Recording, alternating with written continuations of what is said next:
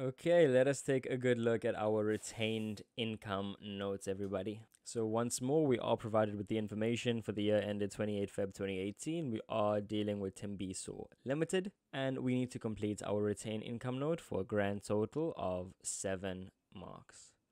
So immediately after the balance, we know that NPAT is coming through. Remember, I'm allowed to abbreviate because, well, God has given me that right. No, I'm joking. I'm joking. Terrible joke. I just abbreviate to save a bit of space.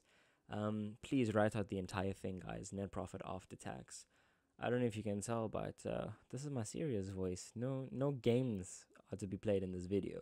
So your net profit after tax amount that has been given to you as 959,400. Next is always shares repurchased. And remember, everybody, the average price goes to ordinary share capital. The difference between the total amount and the average amount, that goes into retained income. And the difference has been indicated there. So it's 465 above the average share price, 465,000. So if you had the average share price plus this difference, that total figure you would simply plug into cash flow. I've said it multiple times. It's very important that you understand that. Okay. And also shares repurchased. It's an outflow, money going out, so just don't forget your brackets there. So after ordinary share dividends, we would have interim and final. Interim, halfway, final at year end. So interim dividends, final dividends, remember you write out the entire thing. So in order to calculate our interim amount, it was 30 cents per share. Now, this question was done in conjunction with ordinary share capital, but I've split up the videos just to make it a bit easier to go through so you guys don't fall off to sleep. So I will redo the calculation. So authorized share capital is 1,600,000 ordinary shares. Those are the amount of shares that we are allowed to issue. So 80% were an issue. So 80% of 1,600,000 is going to be 1,280,000. 300,000 shares were repurchased. And this is in chronological order, so it's in the time order of events. So yes, we factored that in. And now our interim dividends were paid. Remember, if we repurchase shares after the interim dividend was paid, then we would not factor in the 300,000. But we repurchased it before. We repurchased it in May. We only issued dividends in August. So that's why we need to factor it in. And that gives us a grand total of 980,000. And it was at 30 cents per share. So that's going to be 980,000 times 0.3. And that gives you 294,000. Okay. So remember, whatever is in bold is given to you in your answer booklet. So the 376 was given to us. The 384,600, let's just fill it in now. And that is pretty much it. But how do we calculate the last two amounts? Please pause the video and have a good think about it. We're dealing with some balancing figures here. So remember, this figure plus this figure gives you this figure, ordinary share dividends. But also, look very carefully here.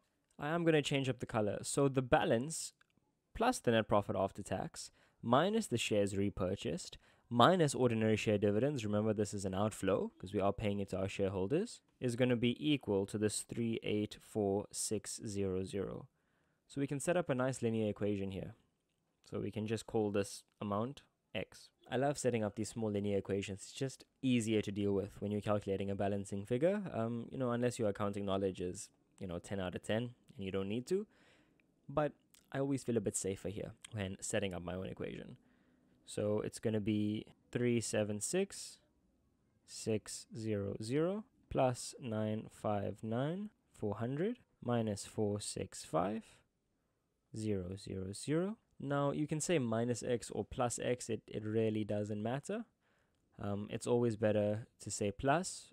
And look, we know it's ordinary share dividends, right? So regardless of what we get, that is going to be an outflow, so don't forget your brackets. Just remember that. So minus x or plus x, it's still going to get you the right answer.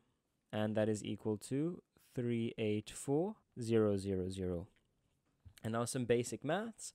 I know a few of you are taking Maths Lit as well, some of the accounting kids. But, if you didn't take maths before, just remember when dealing with these linear equations, whatever is on the left-hand side, we take over to the right-hand side so we can isolate our x value.